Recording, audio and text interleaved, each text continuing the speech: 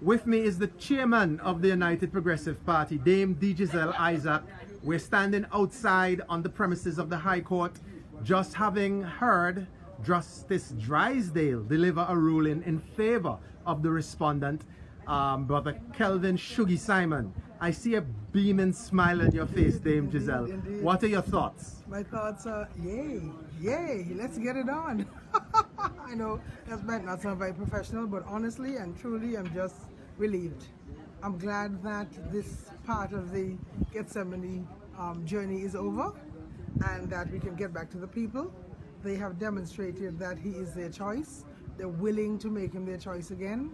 And I do believe that democracy calls for this matter to go back where it began.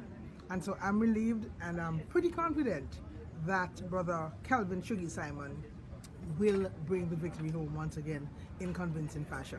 So I'm relieved, I'm happy, and I think it signals better things to come.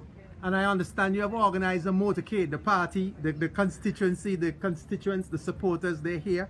And so from the grounds of the High Court, we're heading south, we're heading to St. Mary's South.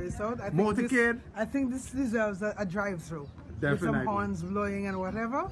We're all here, our cars are here. So I think we should do the victory lap. And then at 2 o'clock, we're going to have a press conference. Is it 2? Yes.